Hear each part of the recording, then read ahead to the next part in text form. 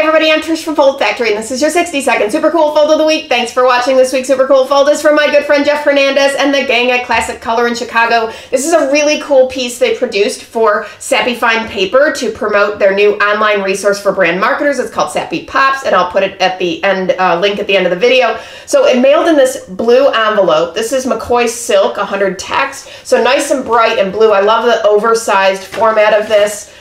When you open it up, the insert looks great. It's got some special effects going on, spot silk and gloss varnishes, plus a raised gloss UV, but there's a little thumb pull right here, and I think you're gonna just love this. So you pull this out, and then there's an additional little fold right here. So I've certainly seen sleeve mailers and shown them on Fold of the Week that have a single insert, but I love that it stops, locks, and then lets you pull out one more panel here for a really nice spread, brochure spread reveal.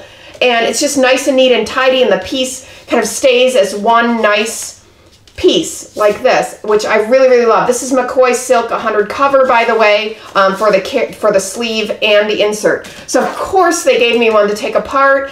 I think you're gonna love the mechanics of this. So there's a little, as you saw, it locks when it's getting pulled out. So there's a little kind of edge here that is not glued down, and this basically tucks in at the last second once the whole thing is glued, and that's where the insert kind of stops, is this little tuck-in panel. So I'm just gonna take it apart so you can see how this works.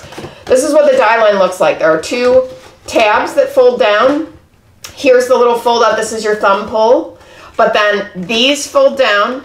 The insert will go in. I'll show you the insert because you need to see that too. But then this glues down, and then this tucks in at the last second. So the insert has to have little tabs that get stuck on that little fold-in flap.